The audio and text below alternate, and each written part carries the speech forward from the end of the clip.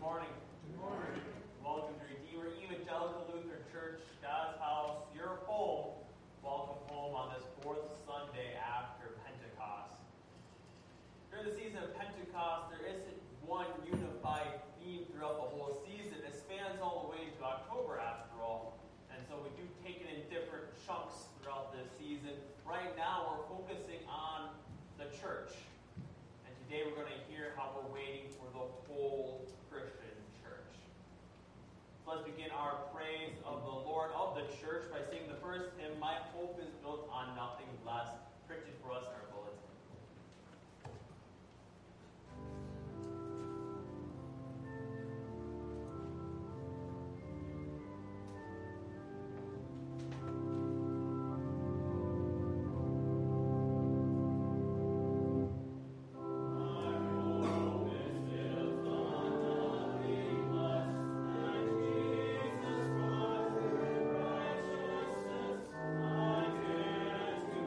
Thank you.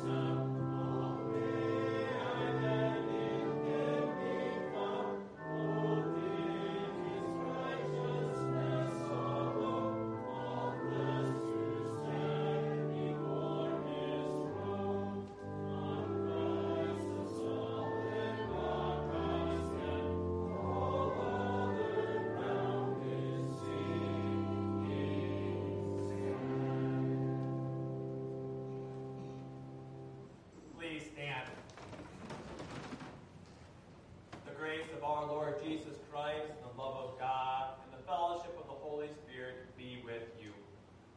And also with you. We have come into the presence of God, who created us to love him and as his dear children. But we have disobeyed him and deserved only his wrath and punishment.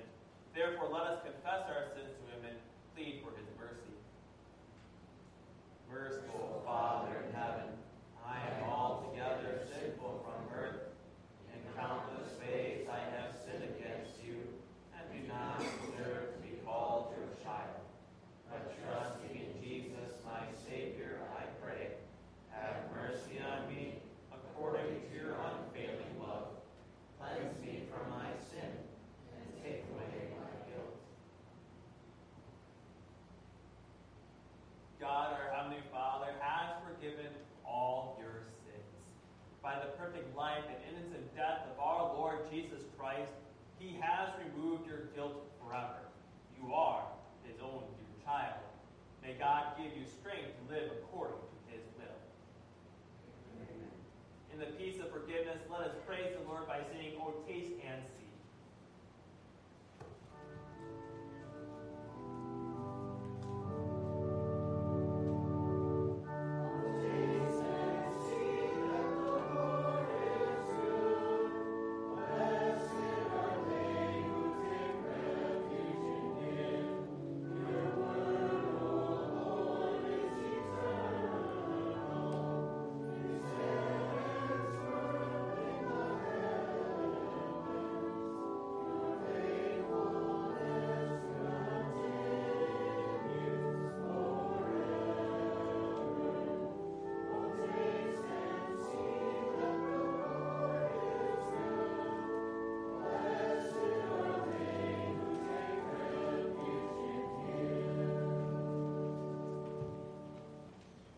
Let us pray. Almighty and everlasting God, give us an increase of faith, hope, and love, and that we may obtain what you promise. Make us love what you command. Through Jesus Christ, your Son, our Lord, who lives and reigns with you in the Holy Spirit, one God, now and forever.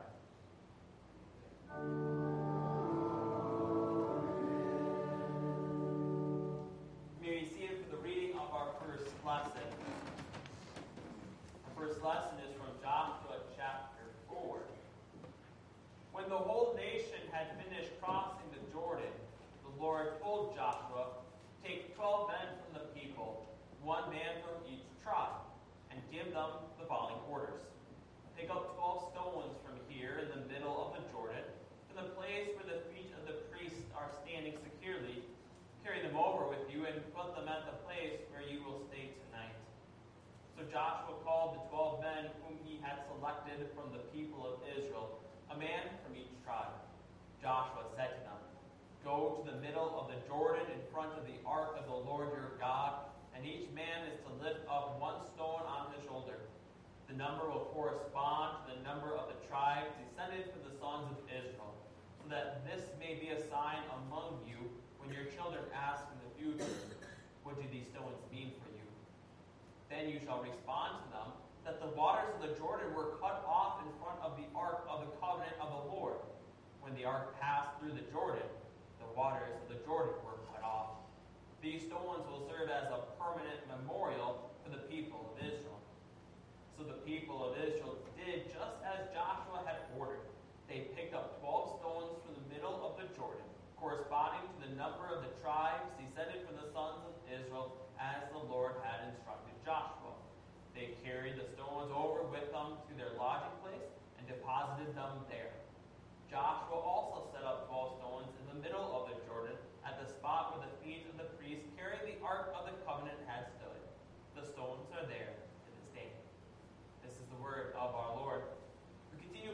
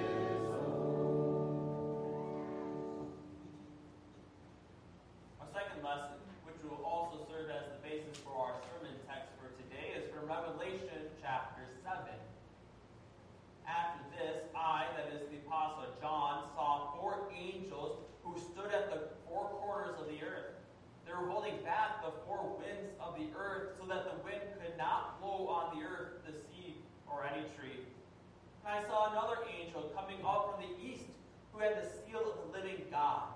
He called out with a loud voice to the four angels who were given power to harm the earth and the sea.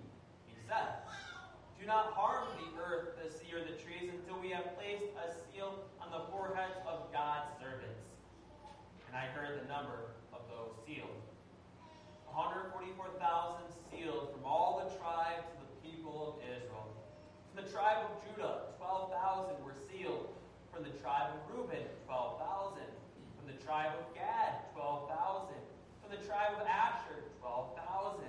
From the tribe of Naphtali, 12,000. From the tribe of Manasseh, 12,000. From the tribe of Simeon, 12,000. From the tribe of Levi, 12,000.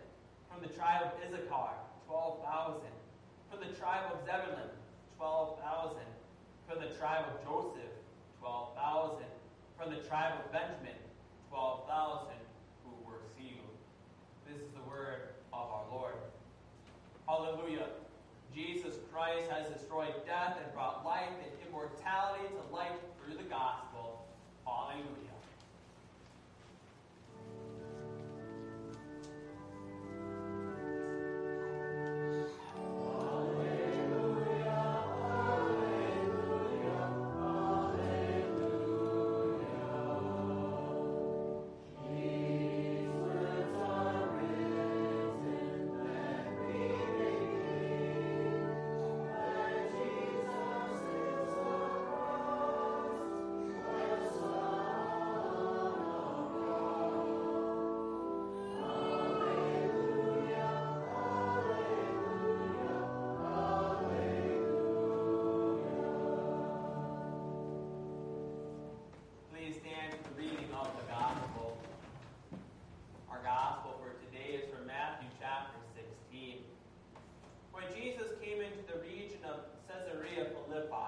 He asked his disciples, "Who do people say the Son of Man is?"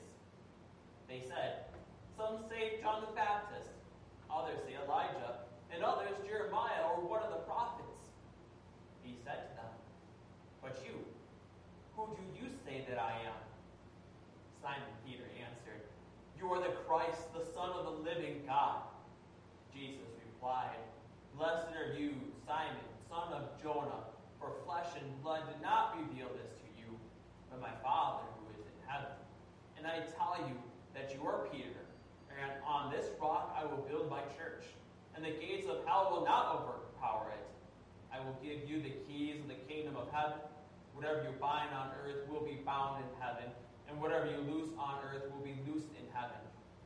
Then he commanded the disciples not to tell anyone that he was the Christ. This is the gospel of the Lord.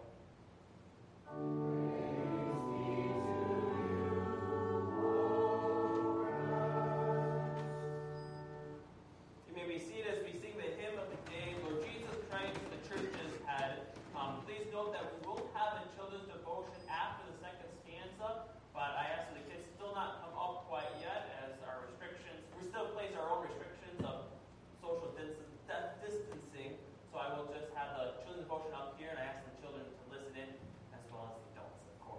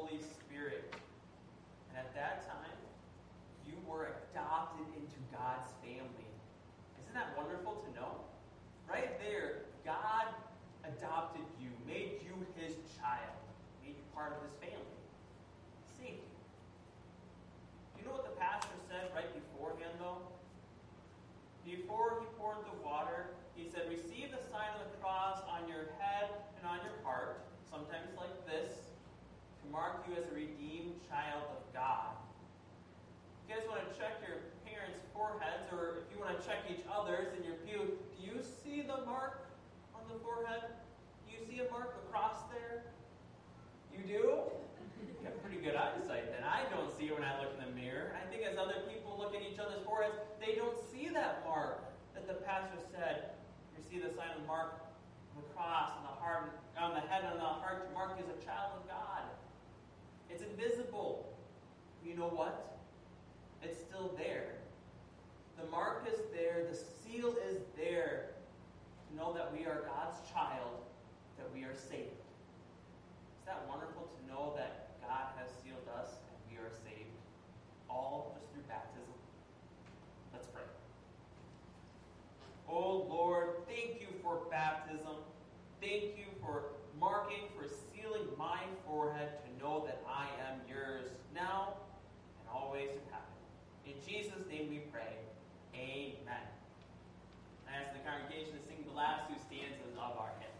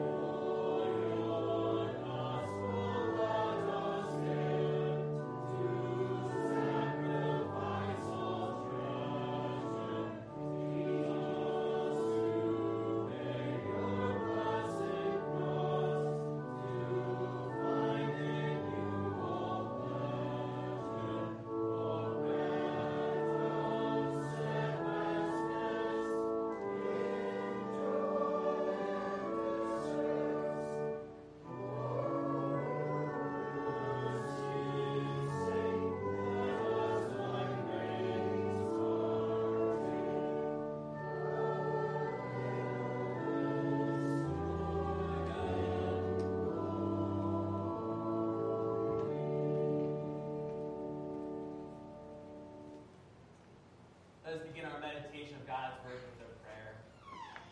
O Lord, may the words of my mouth and the meditation of our hearts be pleased in your sight. O Lord, our rock, our redeemer. Amen. And to you, my brothers and sisters in Jesus Christ, fellow servants of God who have been sealed, grace and peace and comfort be to you now and all the ways to the last day. With everything going on, with COVID, with the civil unrest across our nation, with whatever personal things you may be going through, and so on, it just seems like the end of times needs to be coming soon, doesn't it? That God should just be coming now to destroy it all, to finish the world, and to create this new heaven and new earth as He promised. Why doesn't He? It's because He's waiting. We are waiting too. Waiting for the whole Christian church. That is, for all believers to believe. Before we jump into our text, there's a few things you need to understand about the book of Revelation. First, the book of Revelation is a vision given to the Apostle John. And so what is written down is very much in picturesque form. For example, in the beginning of the book, Jesus is being described, and he's described as having a sword coming out of his mouth. When we get to heaven, I don't think we're going to see Jesus with a sword coming out of his mouth, literally. And whenever he swings his head, this sword is swinging with it. No, this sword is representing God's word. Elsewhere in Scripture, it does tell us that God's word is sharper than any two-edged sword. And so we understand this picture. Second thing we need to understand is that the book of Revelation is about the end times era, the era that we are actually living in right now, as well as the last day, which is still yet to come. And the third thing we need to understand is that the book of Revelation, its focus, its theme, is all about giving comfort to believers as they go through the tribulation of this end times era. So we jump into our text now, and we see right away these four angels who had been given the power to destroy the earth and the sea, and yet they don't. They wait. Why should they wait? Why shouldn't they just let these destructive winds come and destroy the earth? Hasn't the earth gotten bad enough with the effects of sin, with these diseases and with these natural disasters? Has the earth gotten bad enough with this general unbelief, this general turning away from the Lord and his word, along with just an outright opposition to him and his word? With all this going on, the earth should be destroyed. It's bad enough as it is. But they don't. Because an angel came and commanded them, do not harm the earth, the sea, or the trees until we have placed a seal on the foreheads of God's servants. And so these four angels, they're holding back these destructive winds, while these other angels are going out, placing the seal of the living God on his servants' foreheads. I'm pretty sure people like the book of Revelation. Well, first of all, because it's about what's still yet to come. And people are curious about that. But it's written in picture form, a way that we very much appreciate. We like to see these pictures. We understand these pictures as part of our culture. We see this picture plenty of times in superhero movies and action films, don't we? This wall, this ceiling, or something else going to come and crash and collapse on a group. And yet a brave, strong hero steps up and holds back that wall, holds back the ceiling or whatever is about to come and crush them. He holds it back just long enough for the group to escape in safety. And he lets it go and it crushes and destroys whatever's left there. Because we understand this picture, we understand what these angels are doing, don't we? They're holding back these destructive winds, waiting for the other angels to seal in safety all the servants of God. And then they'll let the winds of destruction go to destroy the world at that time. Another nice thing about the book of Revelation is that all the doctrine in Revelation is found elsewhere in Scripture. In fact, this very scene is described by Jesus in one of his parables from a slightly different perspective. Parable goes like this. The kingdom of heaven is like a man who sowed good seed in his field. But while everyone is sleeping, his enemy came and sowed weeds among the wheat and went away. When the wheat sprouted and formed heads, then the weeds also appeared. The owner's servant came to him and said, Sir, didn't you sow good seed in your field? Where then did the weeds come from? An enemy did this, he replied. The servants asked him, Do you want us to go and pull them up? No, he answered, because while you are pulling up the weeds, you may uproot the wheat with them. Let both grow together until the harvest. At that time I will tell the harvesters, collect the weeds and tie them in bundles to be burned. Then gather the wheat and bring it into my barn.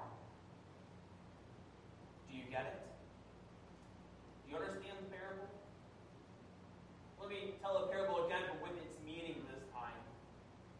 God has given faith to believers here on earth. But his enemy, whether it is the devil, the world, or the sinful nature, has made sure that there are still unbelievers in this world.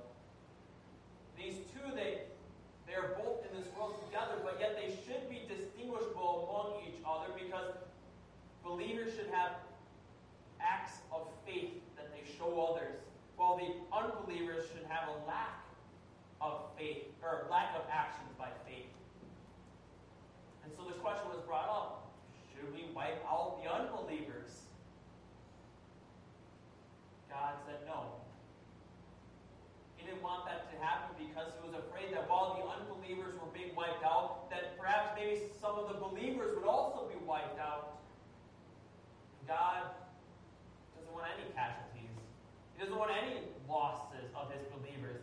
No matter how small the ratio may be, even if it's 1 to 100 or 1,000 or a billion, he doesn't want that one believer to perish, to be ripped up, to be wiped out with the unbelievers.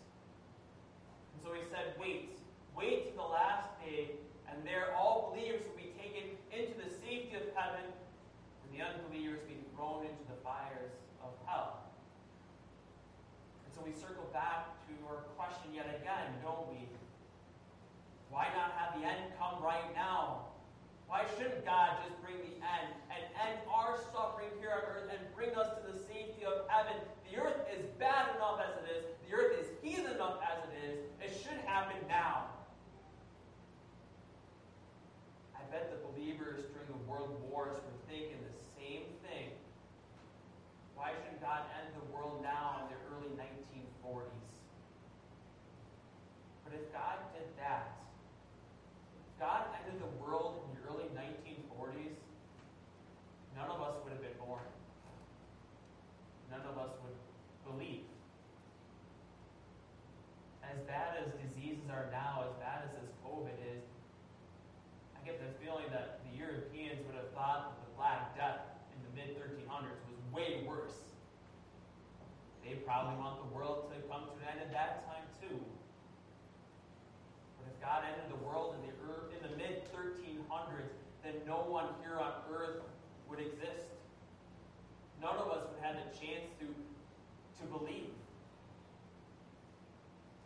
When you think about the worst it has ever gotten on this world, the most heathen it has ever gotten during Noah's time. I mean, 8 believers versus a whole world of unbelievers. But if God completely destroyed the earth during Noah's time, then think of the billions of billions of billions of believers who wouldn't have had the chance to be born, wouldn't have had the chance to even come to faith and believe. God waited through the flood, waited through the Black Death, waited through the world wars for you to be born, for you to believe, for you to be sealed. And God is still waiting now for all believers, for the whole Christian church to be born and to come to faith and believe in Him. Once that happens, once the whole Christian church has arrived, then God will destroy the world. After all, God is waiting because He doesn't want even one stalk of wheat to be pulled up with the weeds. God is waiting for all of His servants to be sealed in safety. We hear that it's going to be a lot of people. Our text even says 144,000. With so many being sealed, do you think it's possible that maybe one person would be overlooked, would be passed by or forgotten? I mean, we do this all the time with our grocery list, don't we? I mean, I do at least. I make a list even. I go to the store, I buy what I need, I check out, then I go home and only to find out I forgot something. In fact, I did this past week with a list of 5 things. I still forgot one. With 144,000 that are to be sealed, it would be understandable to us if perhaps one would be overlooked, would have been passed by, not sealed. You would understand it unless that one is you or your loved one. Do you really want to take that chance that you have been overlooked, passed by, or forgotten to be sealed? Well, the number 144,000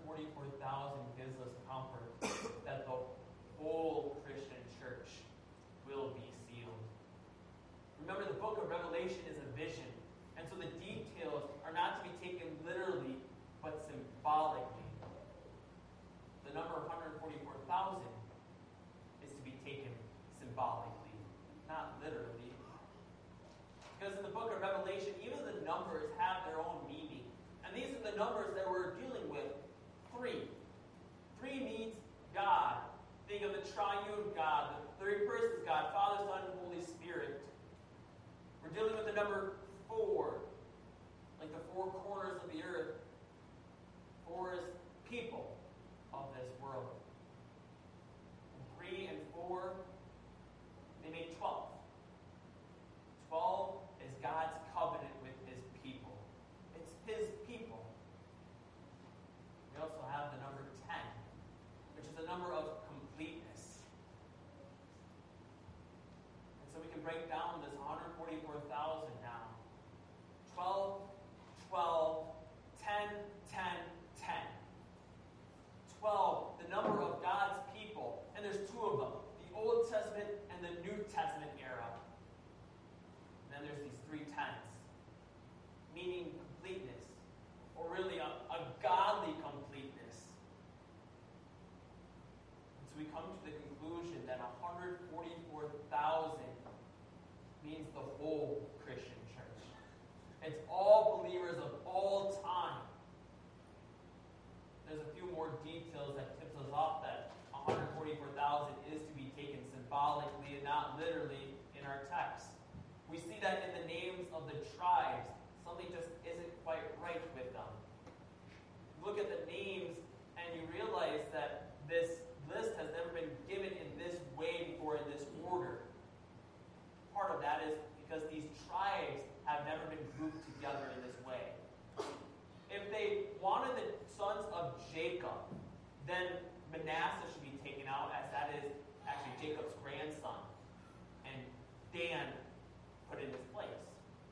If they wanted the tribes of Israel, then Levi should be taken out because they were never an actual tribe, but a people set aside by God as his priest.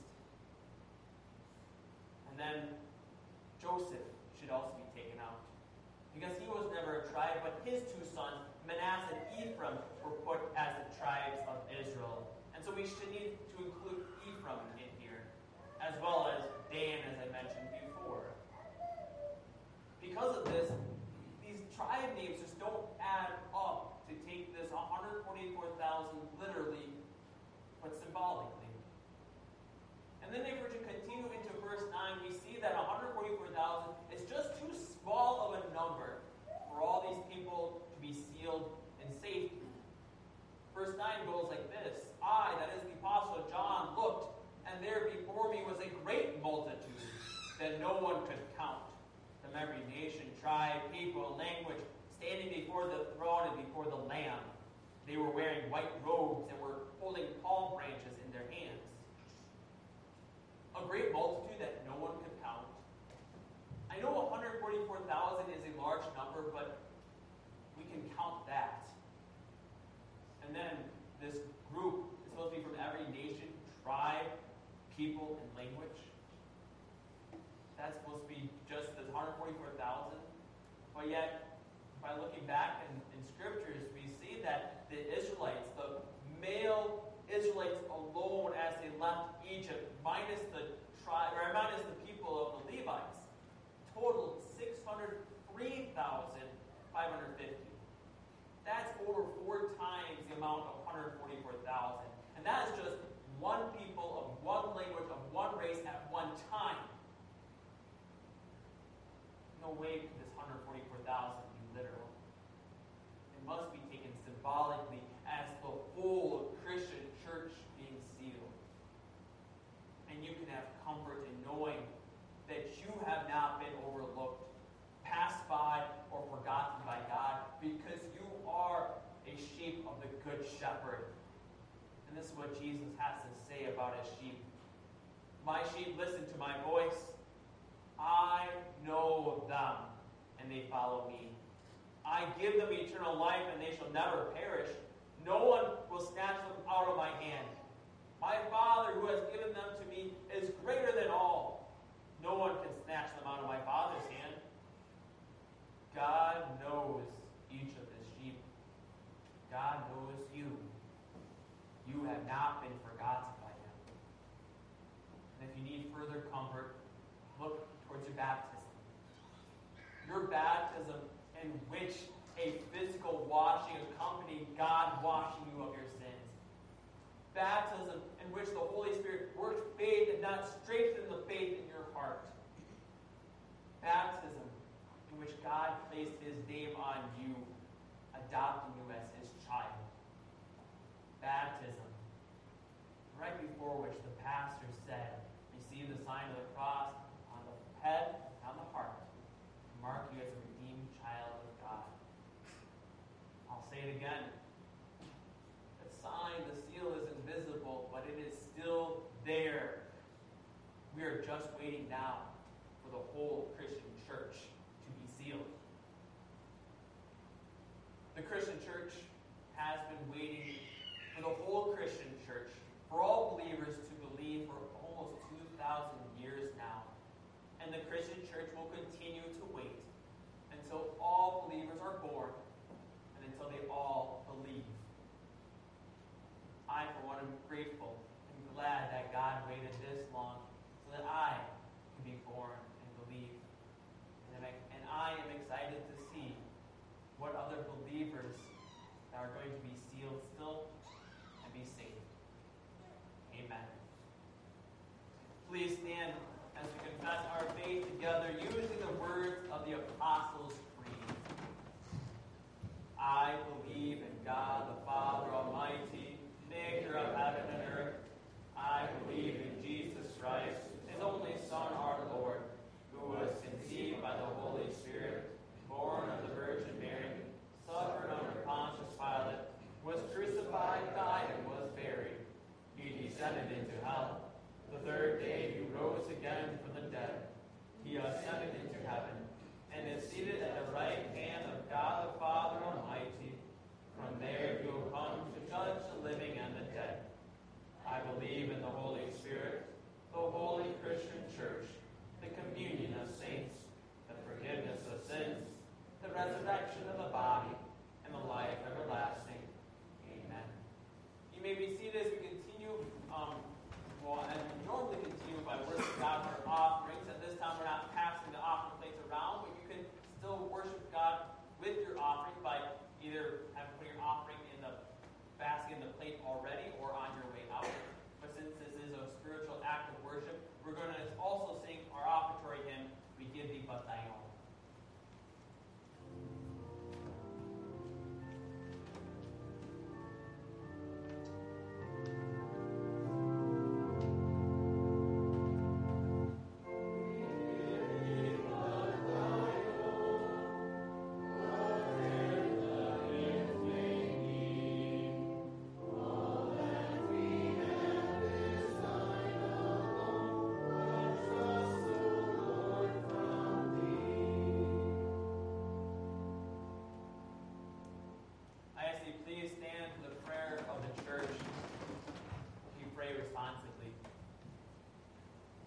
Almighty God, we acknowledge with thanks that all we have and enjoy is a gift from your gracious hand.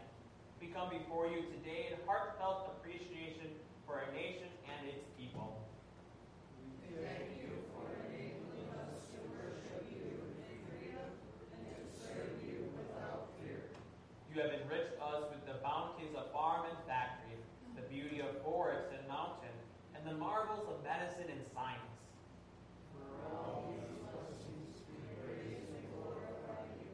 Look with favor upon our nation and preserve our cherished liberties.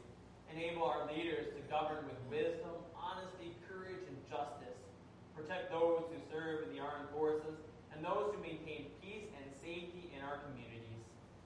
Give us willingness to obey our nation's laws and to work for the common good. Keep our financial institutions secure and our economy strong. Bless our fields that they may produce abundant harvest. Guard us from calamities of nature and accident, and spare our land from the ravages of disease and epidemic. Teach us not to worry, but to cast all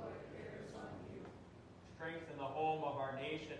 By your Spirit, lead husbands and wives to love each other, parents to nurture their children, young adults to assume responsibility, and children to show respect.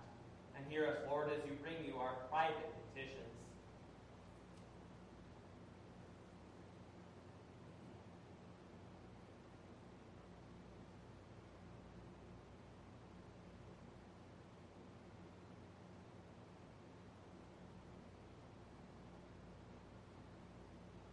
To you, O Lord, we bring our thanks and our requests.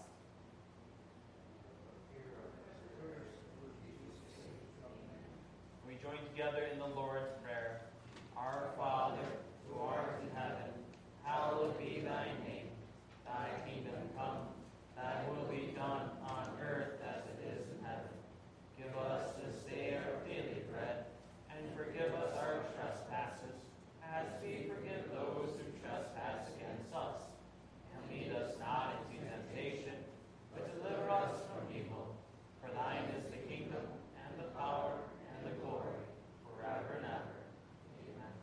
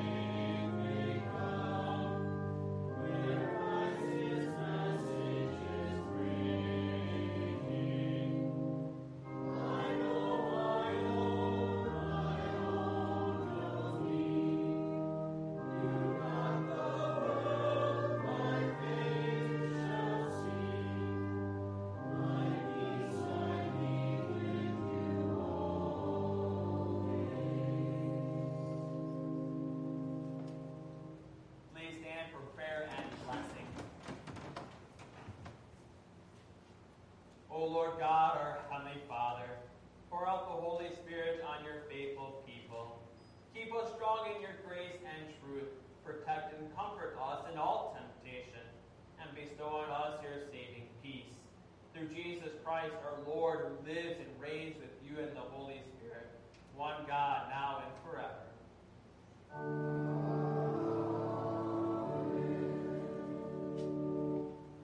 Brothers and sisters, go in peace, live in harmony with one another, and serve the Lord with gladness.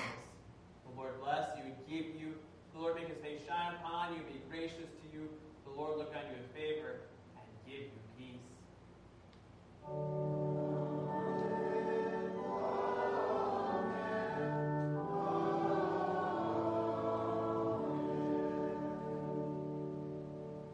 You may be seated as we sing our closing hymn, The Church's One Foundation.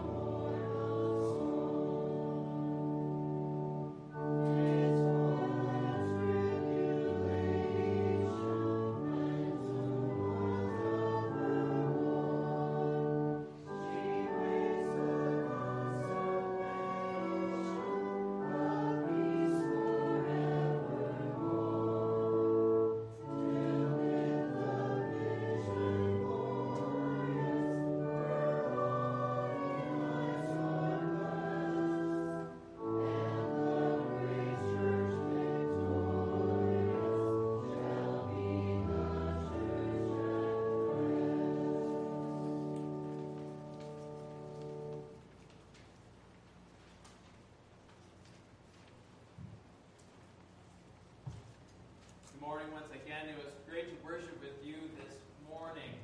We are going to watch the WELS connection right now. It's been a while since we've set it up and take a look, so please bear with us as we're still trying to relearn how to do this all, get it all set up. If you want to take a look at the announcements, a few that I would like to highlight. One is our voters meeting that would take place right after this service. All voting members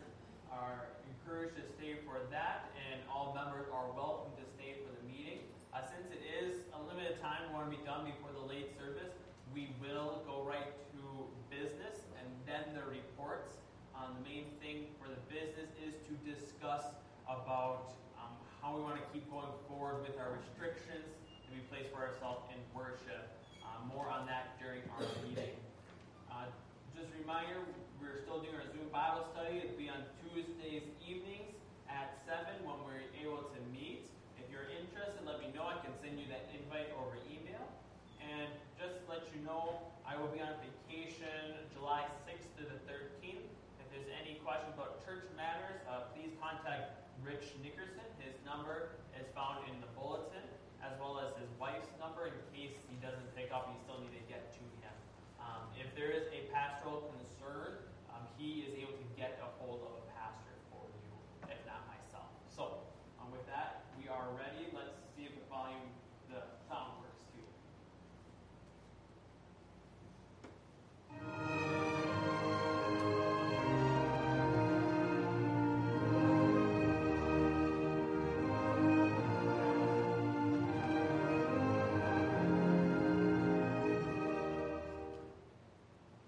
Hi, I'm WELS President Mark Schrader. WELS Christian Aid and Relief is a lifeline for those in extraordinary need, but it's also an opportunity for us to put our Christian faith into action, showing Jesus' love to strangers who might soon become our brothers and sisters in Christ.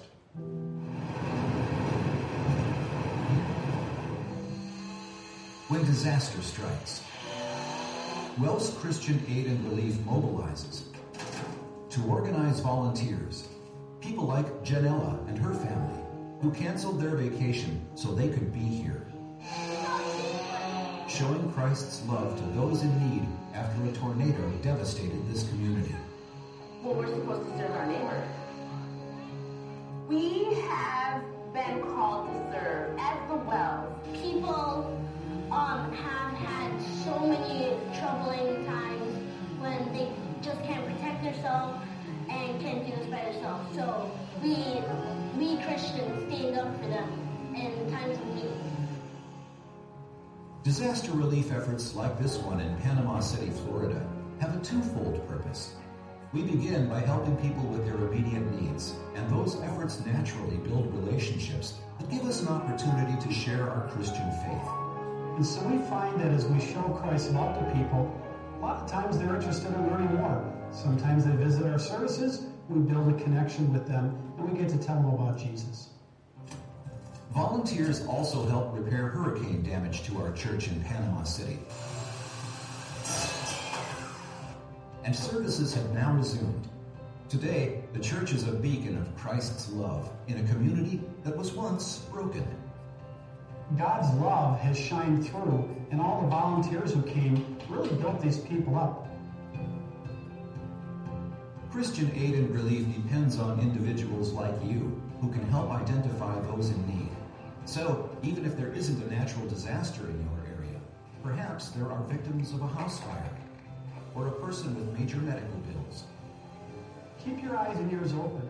Is there a member in need? Are you going to reach out to them as a congregation? Come and talk to us. We can assist your local efforts.